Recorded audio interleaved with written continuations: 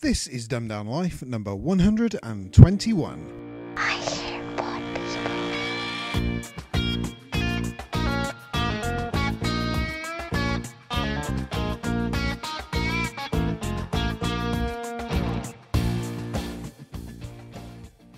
Good evening, Darren. How are you? I'm not so bad, sir. How's yourself? Well, I'm all right now. Now? How's your little legs? They took a few days to recover, let me tell you. Really? Yes.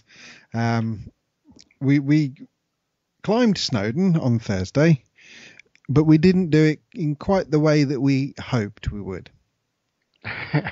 Intended, I think, rather than hoped. Yeah, okay, intended. Yeah, fair point. I made a slight navigational error right at the beginning, which pushed us onto a completely different route to the one that we'd chosen.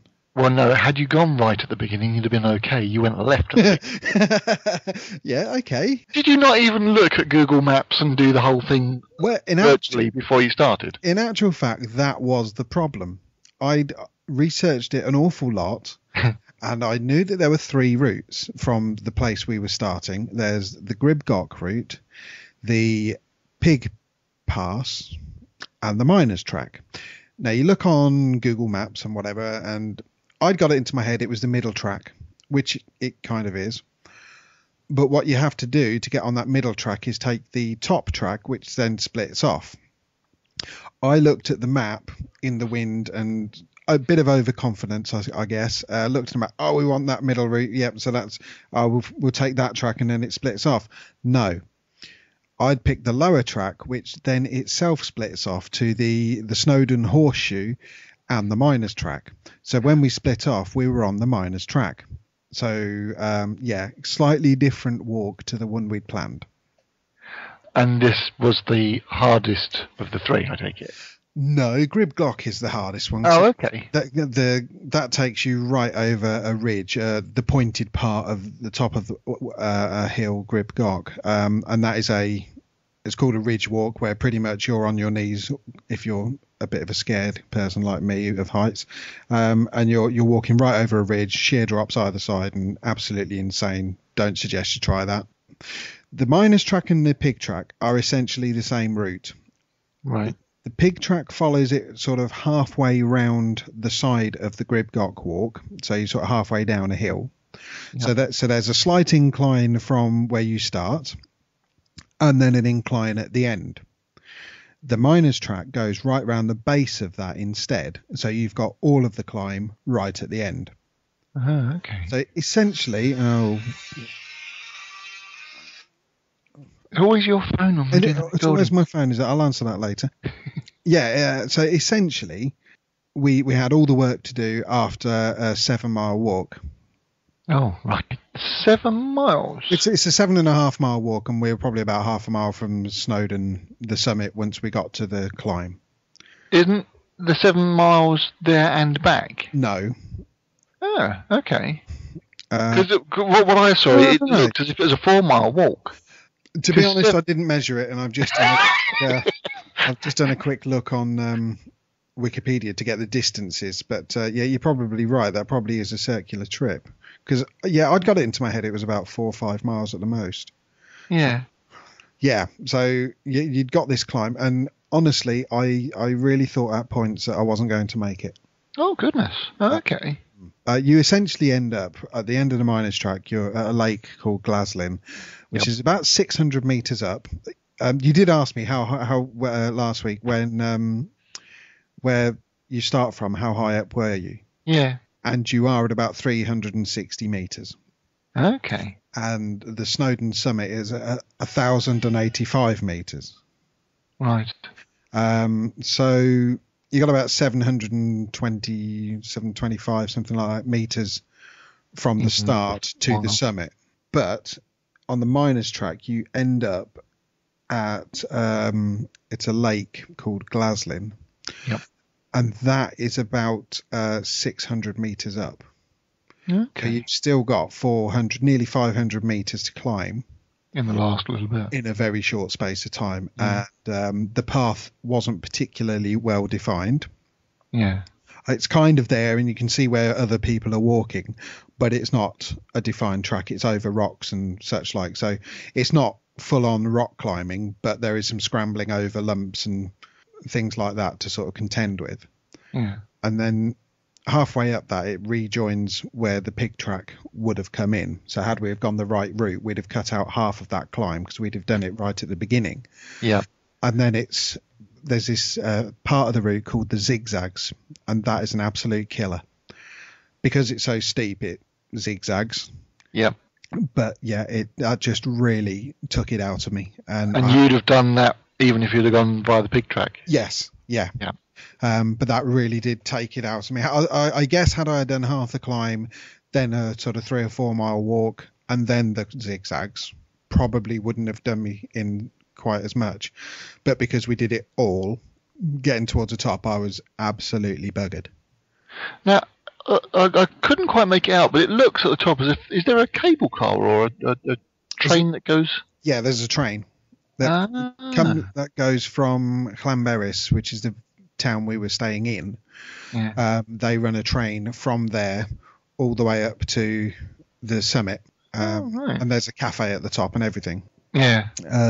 Which was nice because as we got to the top, the summit covered over with cloud, having been clear all bloody day. And the rain came down. It was cold. It was wet. It was awful. Oh dear. Yeah, the summit had stayed clear. When we got to the bottom to Glaslyn Lake, we stopped for a cup of coffee. And we're looking up and we could see the summit. We could see some cloud coming in round sort of from where we'd walked. Yeah. But it was really low cloud. It wasn't coming near us and the summit was still clear. So we thought, we're going to get away with this. But no, just as we got to, I'd call it the first summit, if you like. After the steep climb, it kind of comes out onto a bit of a plateau that's quite a short rise up to the actual summit. Yeah. As we got up to there, no, the cloud came through, the rain came down, and despite having walked most of it in just a t-shirt, I needed waterproof coat, I needed hat, I needed gloves. Yep. It was pretty foul up there. That's the thing, you've got to be prepared for it to change on absolutely like that, absolutely you? I mean, we were walking and people in front of us and behind us, they were walking in jeans and t-shirts, shorts, really unsuitable footwear, and it looked great while they were walking along the flat bits, but as we got up to the top, you could see them all just sort of shivering and sort of looking really, really bad. And we just pulled out all of our kit that we'd got on the back. I mean, there were people up there with no backpacks, no walking canes, nothing. Well, no, because it's nice weather. Why would you need any of that? Yeah, but totally unprepared. But having had a guy that's done it before and gave me a proper kit list of what I really needed to take with me, I'm so glad I paid attention. Absolutely. But yeah, overall, I think I did. So the walk to was about 4.5 miles. The walk back was about 6. All right. Because we went back a different route. As I said, we were staying in Llanberis, so we went down the Llanberis path, which more or less follows the train. The railway. Yeah. But that's slightly longer, but it's a lot easier. Yeah, it would have to be. Yeah. But I couldn't tell you how long it took us to get back. Because you weren't interested. More to the point that as we got off the hill, before we got fully back into Llanberis, there's a little cafe that serves beer. Yeah. And we stopped. And we stopped there for quite a while. We had a nice whiskey, had some cider, had a chat with the locals, and then carried on. So I couldn't really tell you how long the backwards trek would have taken us. But overall, we caught the bus from Llanberis at 9:20, got to Penny Pass, and I guess we started walking about 9:45. We reached the summit around 1:45, so about 4 hours. Yeah. But I'm not unsure entirely of the time, because once I'd got to the top, strangely, I wasn't actually interested in how long it took me. I was just pretty overjoyed to actually have got there. Yeah, in the first place. Yeah. Didn't think to look at my watch. But I do know we were sitting in the cafe drying off, and I asked Jay what the time was, and he said 2:20, and we must have been there at least half an hour by then, because we'd spent 10-15 minutes or so up on the summit doing photos and just looking and resting and what have you. And then we'd spent a good 10-15 minutes in the cafe. So we must have been there at least half an hour. So I would say about 2:45. And then we left about probably 2:45 because we stayed in there for quite a while and had a bite to eat and that. And I was cooking dinner at the campsite at 10 to 7. So having been in the pub and had all of that and then walked back to the campsite. So I'd say probably 3.5 hours back.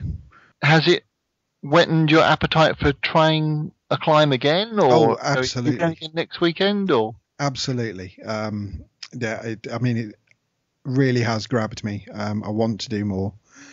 I mean, technically, the only way up from here is to do Ben Nevis because that's the only higher point in the UK. But there was 3 hills that we used to do a lot when I was a scout 20 years ago that I really would like to do now that I'm slightly more interested in doing it. When I was a 14-year-old scout, I was just being dragged along by the scout leaders. But now I'm sort of slightly more interested in it.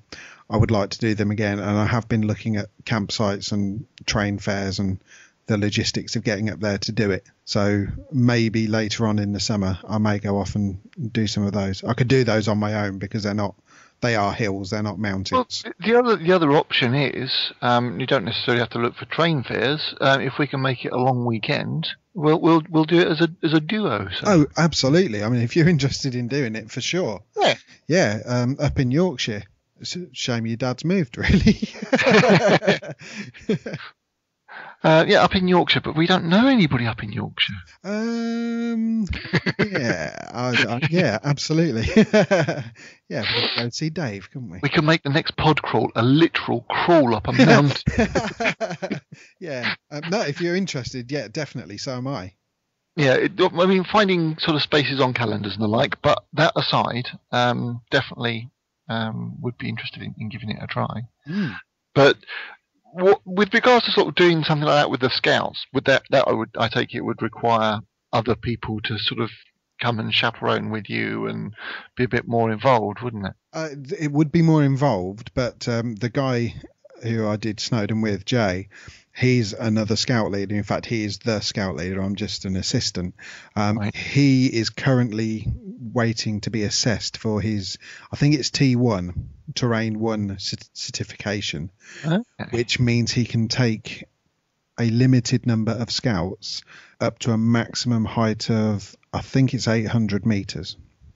It's interesting that the height is the defining criteria. You'd think there would be something a bit more than that, because an 800-meter ladder would be quite scary, but then a 100-meter ladder would be quite scary. Yeah, I think it is just purely on the height, because of adverse weather conditions and the nature of the terrain after a certain height or something. I don't really know, but I believe it is just a height limitation.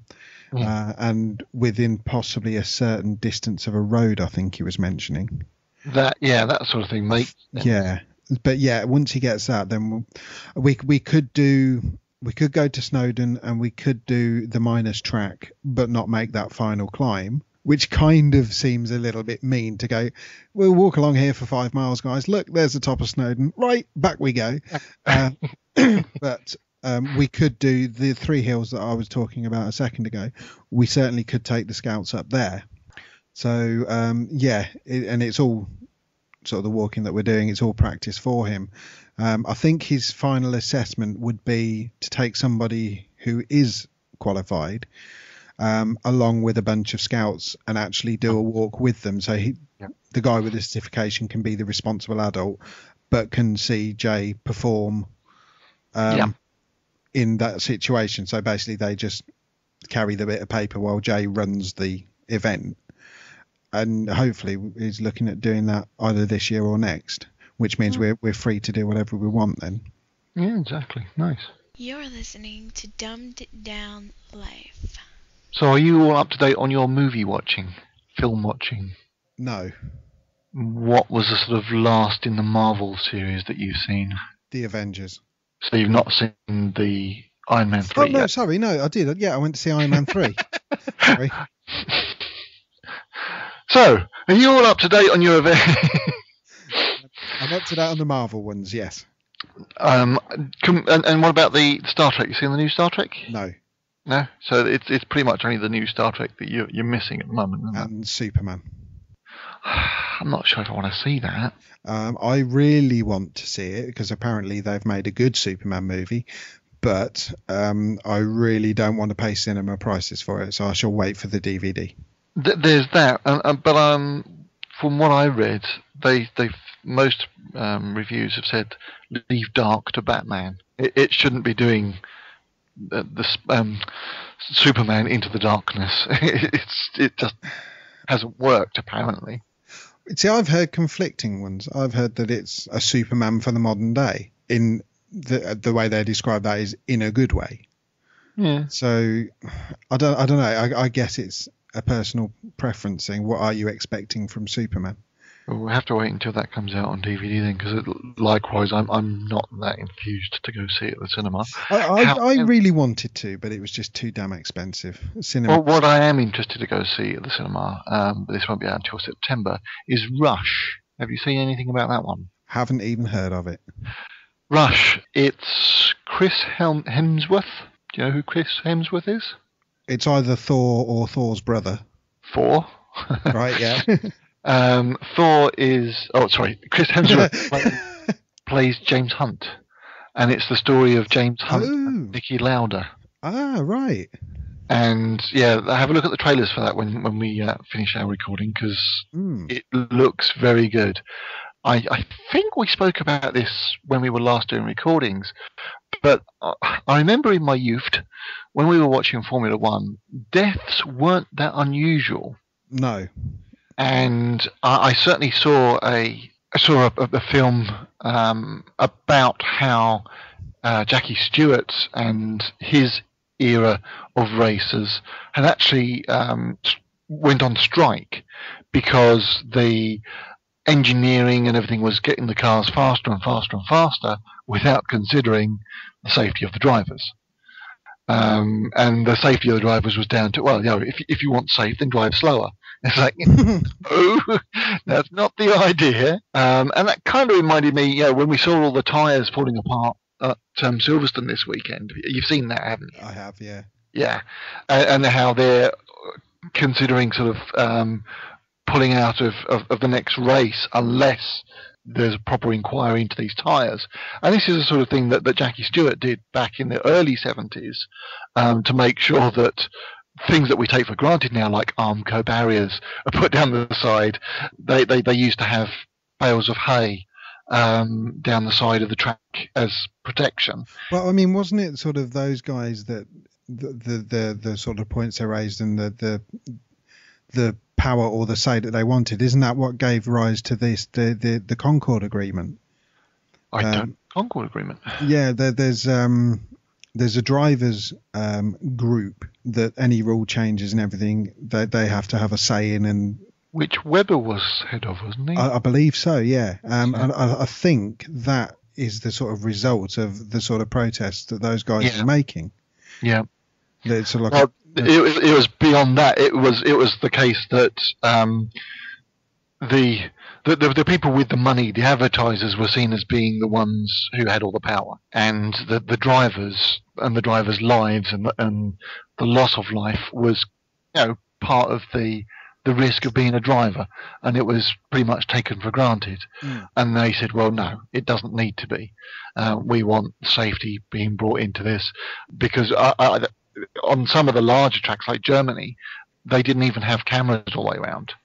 So if somebody was in first position, they went off, and then when the cars came back, well, okay, there's clearly been some overtaking because the guy who was first hasn't come back yet. We ought to go look and find out if he's all right.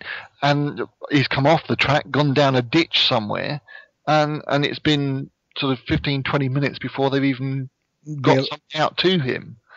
And that's the sort of thing that they were dealing with end of 60s, beginning of the 70s. Now, with Rush, they tell the story of James Hunt and Niki Lauda, and the accident that Niki Lauda was in, you literally had drivers getting out and waving down other drivers to slow down. So wasn't it Lauda that got burnt? Yeah. I thought it was. And it was only something like just over a month before he was back in a car. Oof. Yeah, and you see some of the footage, because obviously this sent me on a little YouTube search, and they've actually got footage from the accident at the time, and it's they have sort of a regular ambulance turned up with St John's ambulance people get out the back, and a solid board, and some of the drivers and the ambulance people help to lift him onto the. Compared to what we've got nowadays, it's absolutely astounding what they used to have to work with. But I didn't know, because this was 1976, so I was only 5 at the time and didn't really realise all the rivalry at the time between the two drivers.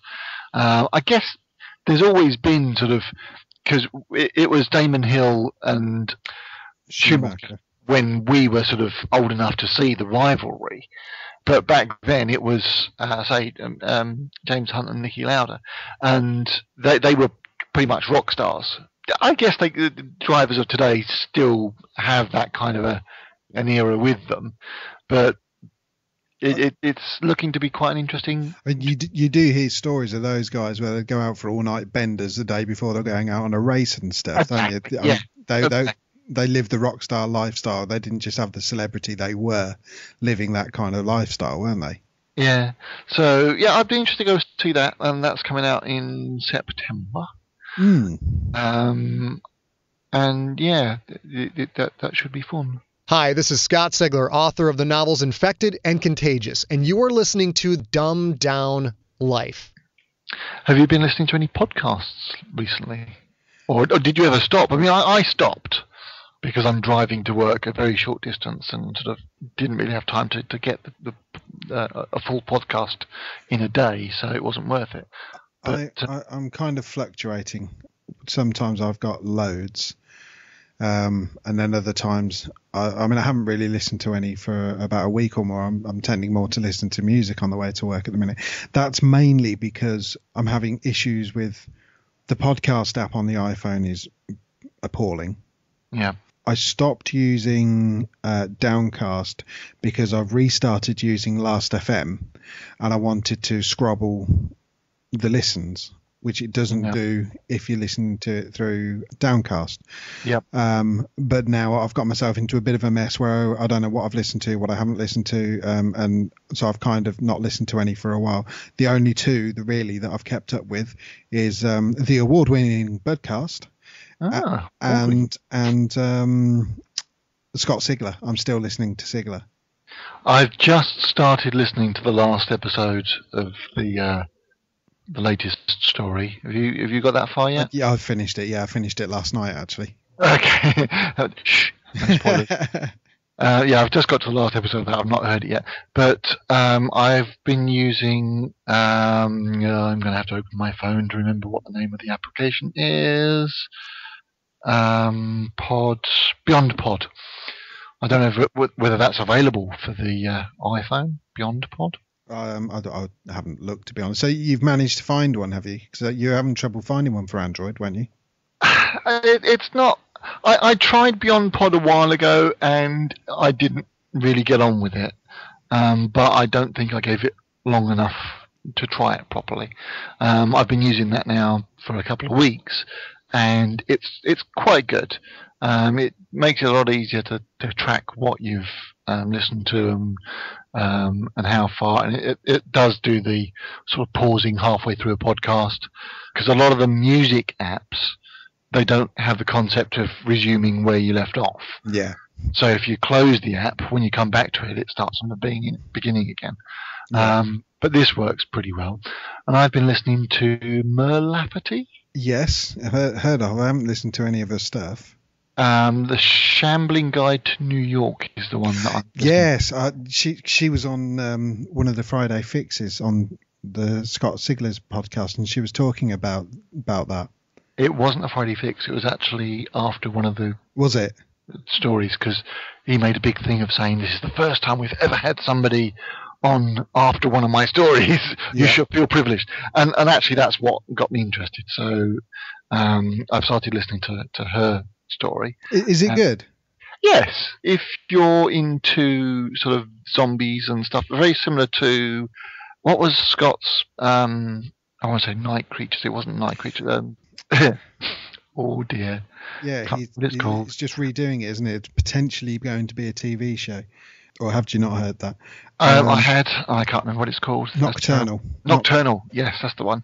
Very similar sort of to that in that it's a They're Amongst Us sort of story. There's only been 8 episodes so far, so I would highly recommend it. They're much shorter as well. They're only about 20 minutes. Which is nice. That's about a commute, isn't it? Yeah. Yeah. And that, because even if it's not a full commute, it's 10 minutes there and 10 minutes back, it's enough to sort of... It's an episode in a day, isn't it? Yeah, which is nice. Yeah.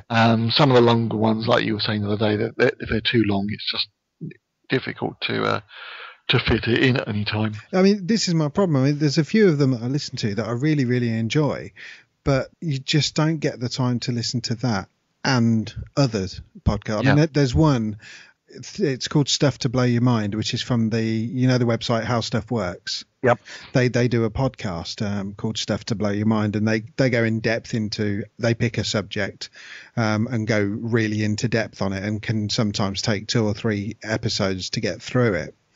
But they seem to release them fairly regularly in like 1, 2, sometimes even 3 a week.